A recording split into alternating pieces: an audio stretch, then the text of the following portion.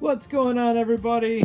My name is Joe Sharp, and what is going on here? I mean, what literally is going on here?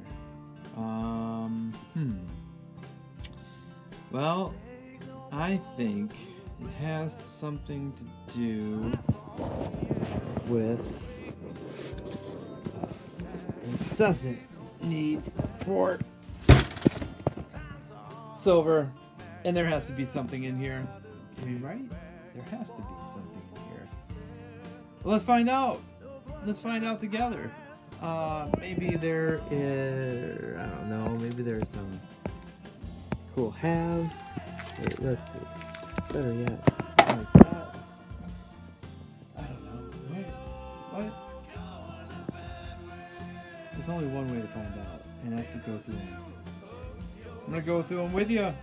Now, I'm not going to keep you on the video the whole time, but when I find something, I'll pop back in, and maybe there'll be some luck in this box. My first box on camera. Let's see what happens, you guys. I'm excited. Let's have some fun. Alright, before we move on to anything, let me just express, yeah, I have a scope, okay? I don't like to really use the scope until I get into the nitty-gritty of things, okay? So I start with these, and what they are basically they're magnifying glasses. Yeah, I'm a huge nerd, okay? I'm a huge nerd, and they're lit. Alright, so I put these on. They are cool. I also have a really good jeweler's loupe, alright, that I like to look at. It's real quick, real easy. I can spot DDOs a mile away with this thing. You know, like I said, the scope is great, don't get me wrong. I'm gonna bust it out on one of these videos here pretty soon, where I'm really looking intensely at some dimes or pennies, okay? Oh my god, is it going already? Alright, listen, I'm going to try to stare at that little dot. Okay, and I have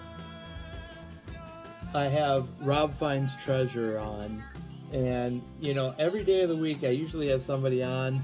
It might be Southern Metal, Rob Finds Treasure, or Coin Q&A. Rob, he's always yelling, right? He's always yelling, which keeps me motivated. He's helped me get through many coin boxes, like mostly pennies, because he's yelling at me. Anyway, oh, I got this box. I'm going to open it right here. Oh. I'm excited. It's been a while since I had one. This whole virus thing is shaking things up. My bank was finally able to get me this box of halves. I bet I've already hunted through these. What's happening? Anyway, I bet I've already hunted. I'm busting the seal right here. Let's see what we find, if anything. Oh. I don't think we're gonna have anything. I have a bunch of dirty coins. Everybody's already searched through them all. We'll see. We'll see. Centennials. Alright, I'm not going to keep you here this whole time. I'm just going to keep you here as long as it takes to get these rolls out so we can look for enders. I'll give you an overall prediction, prognosis of where we are. So far, it doesn't look great. This may very well be a skunk box, as Rob puts it. I'm going to name it something different. A junk box. Junk box. The skunks are smelly. At least that's something. If you don't have anything, it's nothing. We're gonna have to go through all these, folks. I will be back. Thank you for watching so far, and let's see what we find.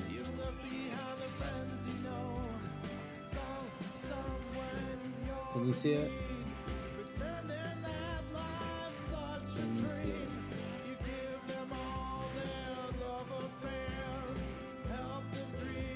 It's not easy. It's not. Let's see if I picked up the right one. Oh yeah. 1965. Okay. 1965. John F. Kennedy. Silver, $50. Okay. It's known as a 40%er. Not in great condition. But silver. Now we'll take it. Number 5. NIFC. So from 2001 present, these aren't really released in circulation. They're not supposed to be in a coin roll. Doesn't make it particularly valuable, especially when it's circulated, but it is pretty cool to find. Got myself an NIFC.